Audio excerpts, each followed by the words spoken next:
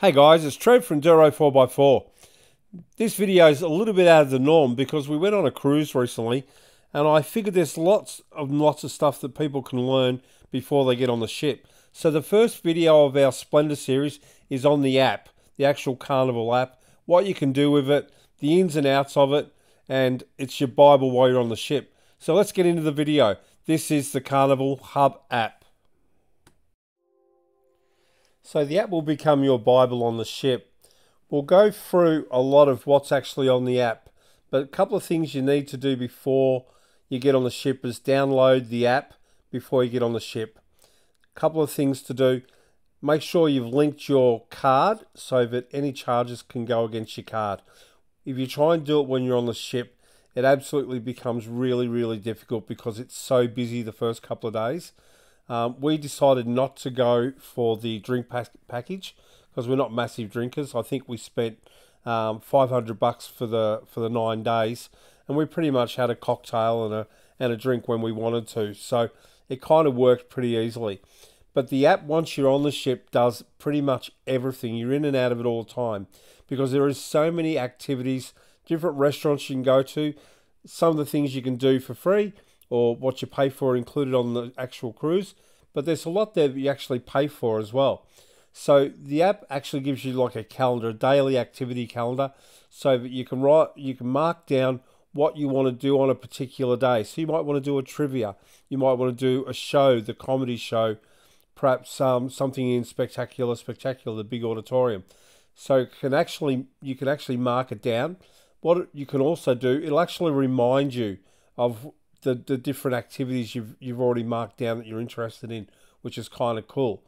The other thing you can do, there's a couple of main restaurants where your dinners are included. So you've got the Black Pearl and you've got the Golden Pearl. Now the Black Pearl is an anytime type restaurant. The food's really cool. You actually have to book a time. So if you want to have dinner at 5 o'clock, 6 o'clock, 7 o'clock, you book it down for how many people you want to do.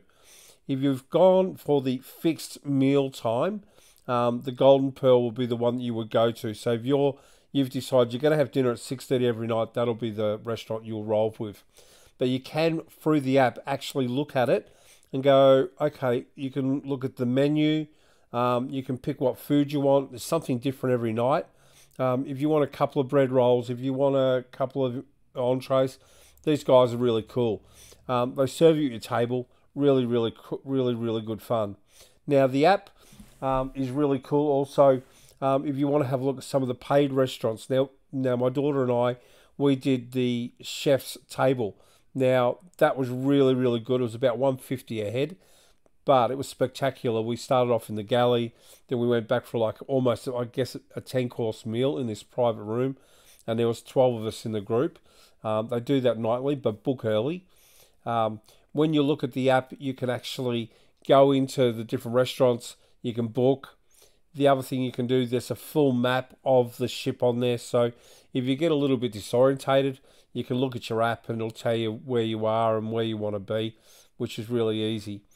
Now, if you want to look at your expenditure or your ongoing things, so say you bought some pictures, you bought some stuff in the general store area there, some sunscreen, whatever, your pictures, you would buy some alcohol, some drinks. You can actually have a look at your activity on the app as well. At any time you can have a look. You can also do that in your room, on the TV in your room. You can also look up your activity, your spendings on that as well. Now, if there's any specials going, there's always specials. I was on there for a birthday. There were specials there for me. I guess it's like almost birthday presents from Carnival, which was kind of cool. We took them up on a couple of things, which was great. And the app really covered everything. But we were in and out of the app all day, every day. If you want to book things like onshore tours and activities, you can do that on the app. You can also do that. There's 2 desks on the ship. So you've got customer service and you've got the activities counter. So you can book while you're on there as well. But what I suggest, before you actually get on the boat, have a look at the app. Go through the app, have a look at the different activities that are available, because they book out pretty quickly, particularly the popular ones. So do all that before you go on the ship. Just have that be prepared. But I must stress, link your credit card or your debit card before you get on the ship, because once you're on, they're really busy, like super busy. And it was one of the traps that we made the mistake.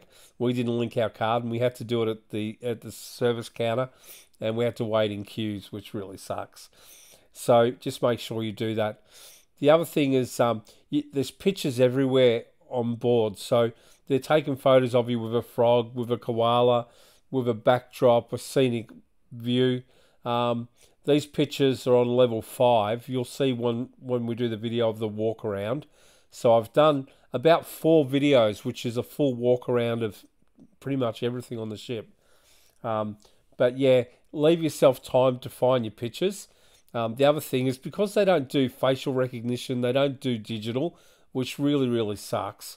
I think Carnival really needs to look at that. If you find your pictures up on the walls on the big photo stands, try and keep them together, because you go, oh, I might buy that later on, but then you come back and they're completely moved, and then you spend another half an hour trying to find your photos. So they're not cheap. So the photos are not cheap, but they're not digital either. So it really is something that they really need to look at from a Carnival point of view. So I bought probably a couple of $100 worth of photos, but I actually paid extra to have them digital, so I had them on a disc. Now, the Splendor's a really family-friendly ship. Heaps and heaps of activities for the kids to do. You can use the app to select whatever activities you want the kids to do, and it'll send you a reminder, of course, where it is. Now, on the app, there is a map of the ship. It'll show you the locations of where the activities are, which is really handy. Once again, that app is just invaluable once you're on the ship. Now, if you're looking for food options, there is heaps and heaps and heaps of food options. Like I mentioned earlier in the video, you can use the black pearl or the golden pearl for your evening meals. It's just as easy if you want to go to the buffet and have a meal as well. It's pretty good. Now, during the day, there is stacks of options. Now, you've got the Lido deck. So closest to the middle pool, you have a pizza place and you have a burger place. At the back of the ship, or the back of the serveries, you've got Indian food, and you've got what I call, just near Serenity, what I would call comfort food. You could just go there and have a feed during the day. Now, the first servery, which is the one I would usually go to, I go up there in the morning, grab my coffee and go back to the room. The first servery during the day at lunchtime, in the morning it's cooking omelettes, but at lunchtime they do a Mongolian stir fry. You grab your plate, grab a bunch of fresh ingredients, give it to the chef. They'll mix it in and cook it with seafood or lamb or beef or chicken or whatever it might be. Very popular. There is a wait, so pick your times when you do that. Now, when you go to the second servery up the back of the ship, where you would expect the Mongolian stir fry to be, in that same area, because they're fairly identical, you've got a seafood bar, so you can buy lobster and seafood and use that to complement your buffet food. On the second servery is also, for me, during the day they had the best sweets, the best cakes. There was always something different to load you up. So if you're expecting to lose weight, yeah, nah. There's lots of really cool food. So yeah, there's lots of parties in that Lido deck area where the main pool is. So it's a very much a central area. So you've got lobby on level 3 and the Lido deck. They're 2 main areas. And you'll see in my walk-arounds, there's lots of places you can go. I will do a heap of videos from this. I've done a full walk-around. I couldn't put them on one video. It's raw. It's not like all these super edited ones. This will be raw. You can see what it actually is. So I hope you join me to have a look at some of these other videos and have a walk around the Splendor. If you decide to do a cruise, it is a ripper ship. We loved it. We did the 9-day Pacific cruise. We did LeFou, Mystery Island, and Noumea, and we had an awesome time. It was my daughters and my partner. Now, if you like my videos, please like and subscribe. It helps our channel, and hopefully we'll join you sometime either on a full drive track, camping, or on a cruise. I'm Trev from 04x4. Hope you enjoy our video. Thank you.